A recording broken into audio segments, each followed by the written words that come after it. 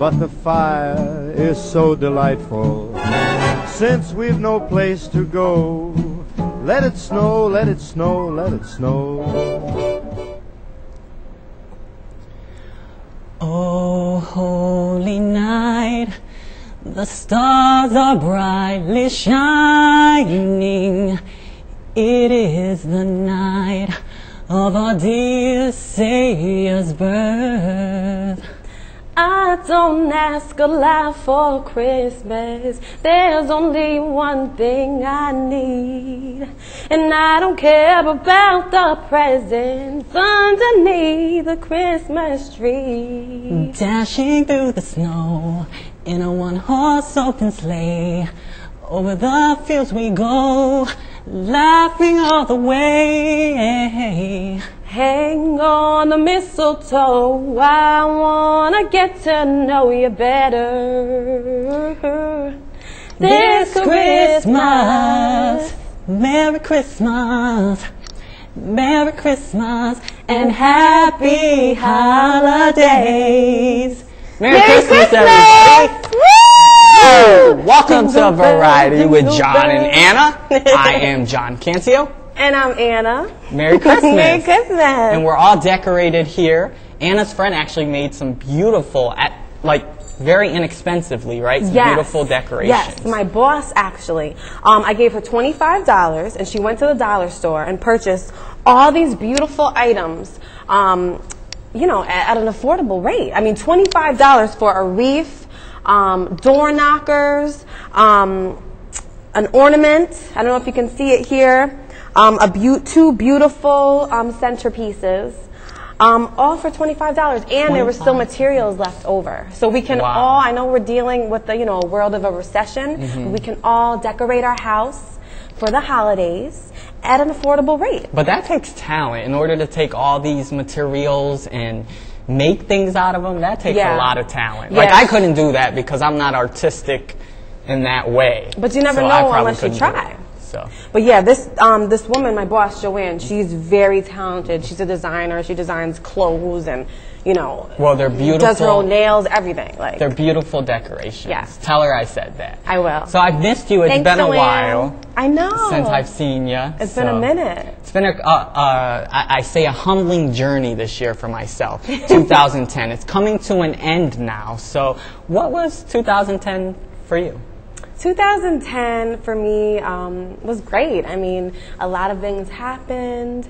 I experienced nice things like the cruise, going on vacations, a lot of weddings. Weddings are always nice. Really?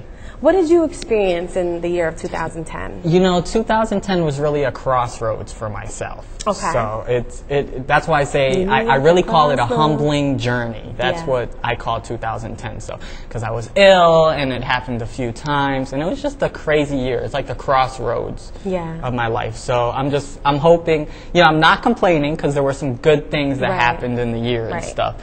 But I'm hoping 2011 is better. And we have to go through trials and tribulations and adversities. Because, if you don't have pain, you're not going to know what happiness is. And it really all happens for a reason. Like, we don't know why this is happening. Like, we get to meet this person. Right.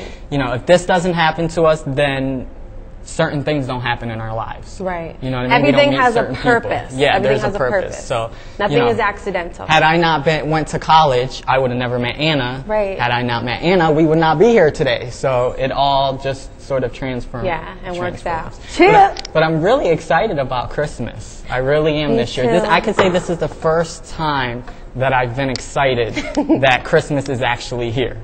Right.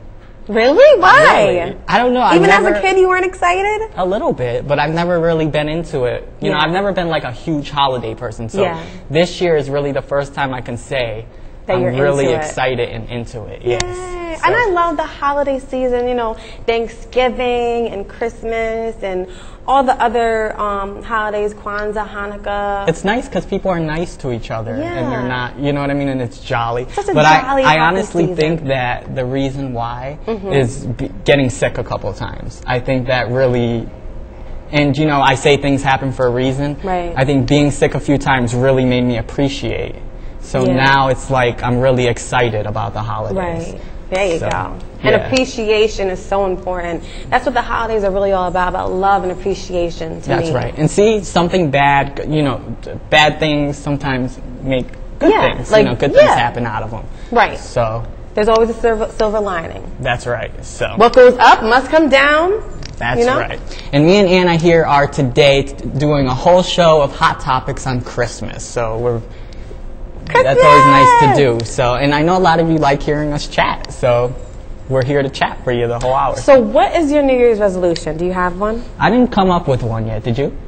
For me, We're having malfunctions already. for me, my New Year's resolution is to not swear. Really? Why you have a trucker mouth? Yeah, I do. I do. They call that, yeah. But the thing is, to me, swear words are really just fillers to what you could say if you used your brain enough to do so. You know what I mean? So what's Anna's favorite swear word?